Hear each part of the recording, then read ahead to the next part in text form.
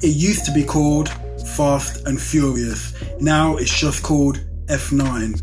And the F stands for foolishness. Has this franchise pushed itself too far past the limit? Let's discuss. My name is Kalvin. This is the review for F9. Now we're up against us, brother. So how do y'all want to play this? Fast. If you vote brother against brother, don't wake up. This should be interesting. So, F9 is a 2021 release in the Fast and Furious franchise, and it's directed by Justin Lin. Now, Justin Lin, I think this is his fourth movie, I believe, in the franchise. He did Tokyo Drift, he did Fast and Furious, F5, which is my favourite, and he also did F6. So I believe this is his fifth one. This is fifth one in the franchise. Now, it stars loads of people. You've got Vin Diesel, you've got Michelle Rodriguez, you've got, who else have you got? Tyrese, Ludacris, you've got Charlize Theron, you've got the lovely Helen Mirren, amongst many. And then we're introducing John Cena. Some of you may not know, but if you're a big wrestling fan, you'll know him. He's come from the WWE and he's transitioning over into acting.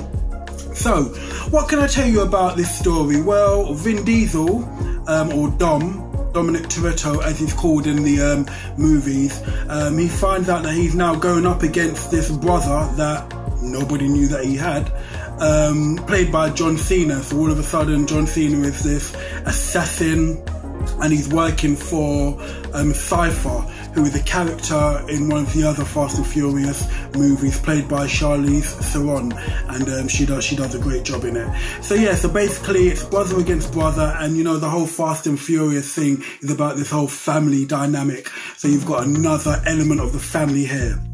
Now, what did I like about the movie?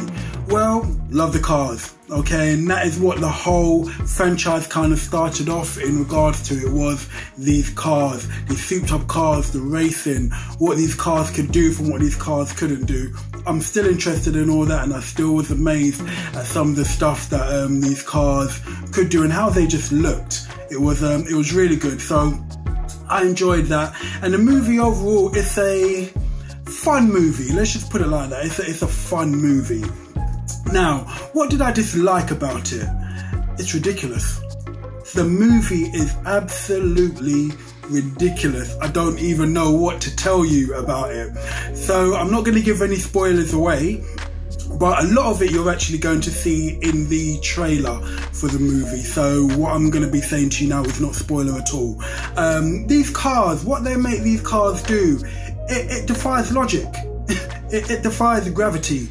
I don't know what else these cars could do apart from bloody go into space. Oh, wait, it does that. That's what I'm talking about in regards to how ridiculous it is. They go into space. Once again, I'm not spoiling anything for you. You see the trailer, you're going to see aspects of that. It's like, come on guys, this is getting really, really, really ridiculous. It's really stupid. And as much as you know that these movies do push the barriers in regards to this, you are sitting there thinking to yourself, no, really? I mean, how much more further are you going to go? It's getting really stupid. So that pulls you out of the movie quite a bit because it defies logic. It's really stupid. So because of that, my enjoyment of the movie, it was just so unbelievable. It just brought it all down for me, to be honest. So yeah, I weren't overly impressed. Now apparently there's going to be 2 more movies in the franchise. So they're going up to 11 as far as I know. So there is a couple more, and in the post-credit scenes you can see where they might be going next as well. You've got a little cameo from somebody else as well.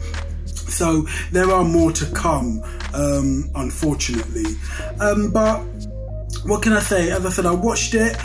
It was fun just for kind of what it was, but no, it's not a great movie. It is absolutely crazy ridiculous. So my rating for this movie out of 5, I gave it a 2 out of 5. And to be honest, that's me being quite nice. And that's only really because Helen Mirren, yeah, I've got a little crush on her. You'll notice I've got a crush on quite a few people. But Helen Mirren, she's lovely, and Charlize Theron, can't go wrong with her.